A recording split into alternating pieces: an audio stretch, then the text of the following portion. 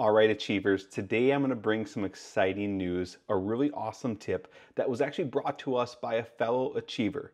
So, case in point, if you are doing something in your workflow and you think others would benefit, send me an email. It's something that I'm sure others are going to want to hear if you enjoy using the feature.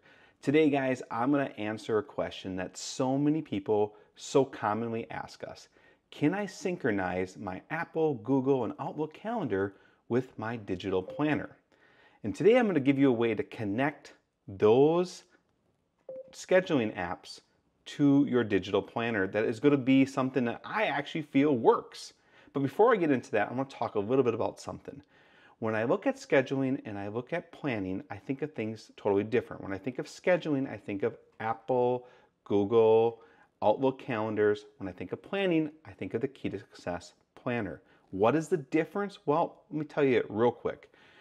These applications over here, they're blocking off time. They're creating notifications in your life. They're not providing you a place where you can jot down ideas, thoughts, make plans, sketch out what the process is, and take notes. That's what a planner does.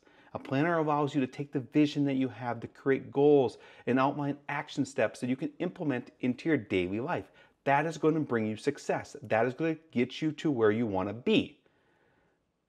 These scheduling apps just block off time, and at the end of the week, you ask yourself, did I make progress? Did I achieve what I want to do? Yeah, you attended a lot of meetings, you went to a lot of places, and you probably marked off some things that you needed to do as far as tasks, but they didn't help you through the process of what your plan's really intended for. And that's what the Key to Success Planner does. Today, we're going to hopefully bring those two together a little bit so you can have a connection between your scheduling and your planning. So stay with me. Okay, you can see we are in Outlook right here, and you can see a meeting with Tim Gray sunk over to our Outlook, which was in our iCal, and it was my work account. Now, if I jump over to OneNote, you can see I don't have any appointment there at this time. So I'm just going to go ahead and click on the 4 o'clock hour, and then go over here and choose the calendar, and I'm going to right click on this and hit send to OneNote, and that's going to give me a pop-up. I have the option of sharing with notes. I'm going to take my own, which is what I'm doing in OneNote, and then it's going to have this next pop-up window, and this pop-up window is going to indicate where you want to save it. So in this case, I'm on my current page, so I can go ahead and put it there. But if I wanted to, say, put this in a different date in my planner, I could go into a different date and choose a different date. But in this case, it's really easy for me just to use my current page that I'm on and then go ahead and hit OK.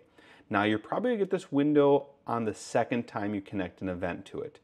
So you can connect multiple events to a single calendar page, or it'll go ahead and hit continue adding. And at this point, it's going to add in this information. So first off, what I'm going to do is I'm just going to copy I'm just going to go ahead and delete some of these things that I don't feel are relevant. And I'm going to go ahead and go right to here.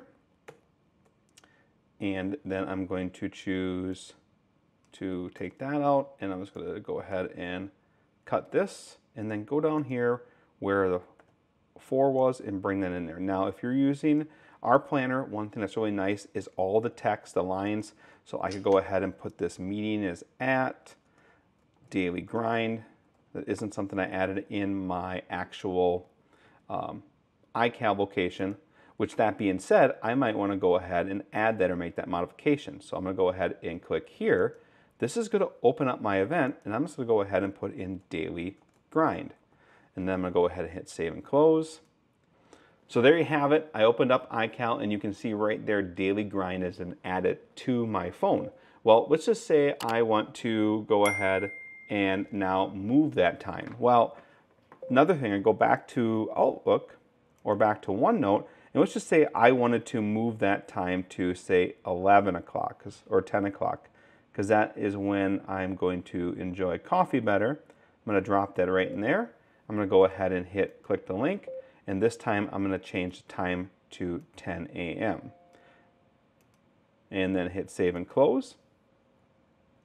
We'll allow that to go ahead and sync over for a minute, and while we're doing that, You can also click this text and you can choose highlight, and this will give you the option to kind of make a color block. I really like to add color blocking to my planner just so I know if it's like a work event, if it's a task, if it's a meeting.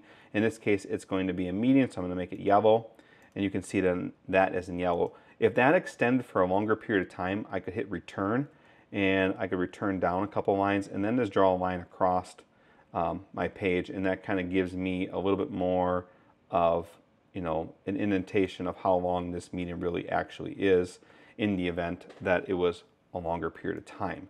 So let's just go back to our Outlook, and we now see that the time is here at 10 o'clock, as we said. And let's go ahead and pull up our phone. So I'll open up our phone, and look at that. The time right there has moved to 10 o'clock. So to me, this is really powerful. And I'm going to show you one more thing, because sometimes we have calendar events that are coming in that we're not creating on our phone. So now we have this event here that's not labeled. We're going to open that event up. We're going to add a name to it, and we're just going to make this travel to Wausau. Say that a few times. And then we're going to go ahead and hit save and close. Now, this was an event that was populated in our calendar from a connected service. We're going to go ahead again and just send to OneNote. We're going to create our own notes, and we're going to wait for that window to pop up. And there you go, Monday. Hit OK. Continue adding. And then there is our calendar event. So again, I'm just going to go ahead, pull this section out, and I like to remove all this information just to clean it up a little bit. And I'm going to pull this right here at the 12 o'clock hour, and there you have it. And then I'm going to just make that one there, in this case, an orange, so you guys can see the difference.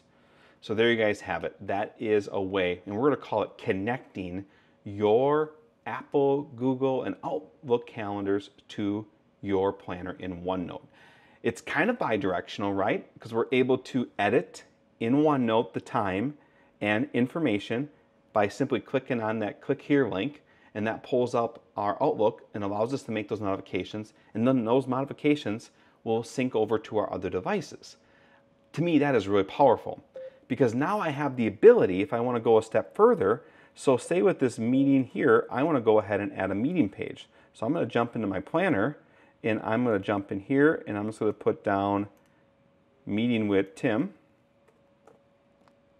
Gray, and I'm going to copy a link to that page and hit copy link to page, go back to my appointment here, and now I'm going to go ahead and just right click and hit paste. And now that hyperlink is there, and I'm just going to change that to meeting notes. And what's really cool about this now is now I have my meeting notes hyperlinked to my calendar day. So by clicking on the meeting icon, it's going to open up my meeting notes. Now your planner in OneNote acts as a place that not only can index your schedule and connect all of your important documents that you can use for planning, taking notes, but now you have a central location where really you can bring in your schedule and make plans for your life. And that is what the Key to Success Planner is all about. And we're happy to bring this to you guys. I'm excited. If you learned one thing, please do me a favor. Hit the like button, share it with others, subscribe to our channel if you like information, tech updates, product information about digital planning. We bring it all to you here. And if you have any questions, go ahead, hit the comments. Myself or somebody else in the community, I'm sure will answer them. And if you want to learn more about our planner, go ahead, check out our website. We have free training on the site. There's tons of product information, and you can even start a chat with us.